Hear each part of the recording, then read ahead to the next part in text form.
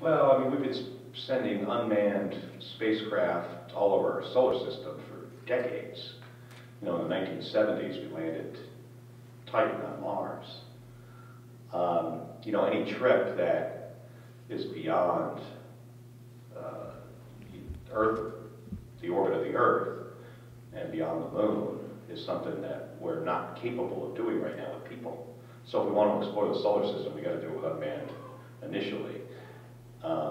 The goal is to eventually get to the point where we can send people, you know, beyond the distance of where the moon is. The moon's about 325,000 miles away.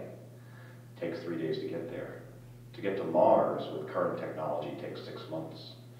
And then when you get there, you can either stay for a month or you can stay for a year with no option in between.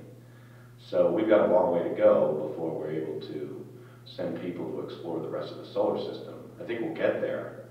One thing we need is what NASA needs, what people that want to explore space needs. We need the support of the public to do something like that.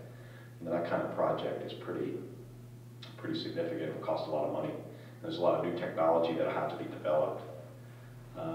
But until we get there, if we're going to continue to explore our solar system, you've got to do it with robotic spacecraft.